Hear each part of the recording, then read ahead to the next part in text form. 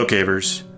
The format of this video is going to be a little different because I want to take the occasion to thank those who've been watching and providing positive and constructive feedback on this channel.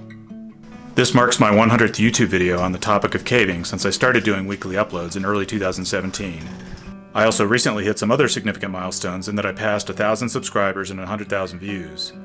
The growth of the channel has been steady and has exceeded my expectations, and I thank everyone for their support.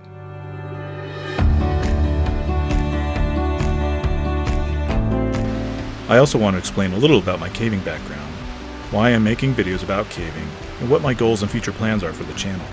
My first wild cave trip was in the summer of 1989 to Salamander Cave near Bloomington, Indiana, and my second trip was to nearby Buckner's Cave.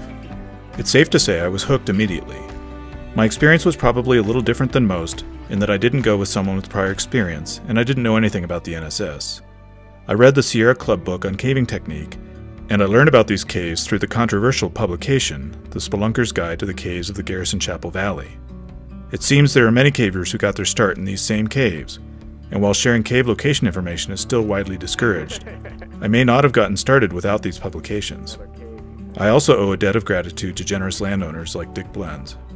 By the following year, I had met other caving-interested students at Miami University, where I was studying chemistry, and joined the Miami Valley Grotto and later the National Speleological Society. My early years were focused on recreational caving in Indiana, Kentucky, and northern Tennessee, and in particular I did a lot of trips in Sloan's Valley Cave, with generous permission from the Crockett family, and visited many of the other caves in Pulaski and Rockcastle counties in Kentucky. My first significant vertical caving experience was in Frenchman's Knob, and later did a number of vertical trips to the Tag region.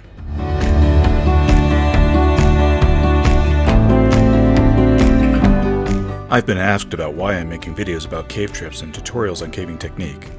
It should be pretty self-evident that these videos are made principally to entertain, educate, and inspire other cavers.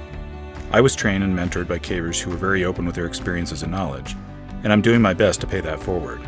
I've received a little criticism that the videos show too much information about specific caves, or that they might inspire non-cavers with bad intentions, or that they might encourage people who are not already cavers to want to become cavers.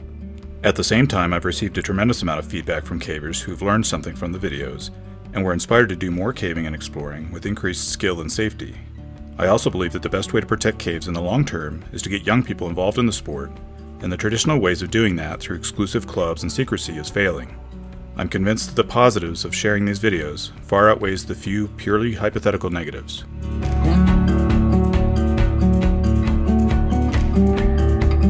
Contrary to some accusations, I am not making these videos to feed my ego or generate any type of financial benefit. I've considered ways to offset some of the costs, including advertising, affiliate marketing, sponsorship, and accepting donations through Patreon. So far, I have not monetized the videos and would like to keep it that way. Costs include the camera gear, lighting, audio equipment, video editing software, computer and file storage, and a royalty-free music service. My intention is to try to keep improving the production quality without the need to ask for donations or turn on ads.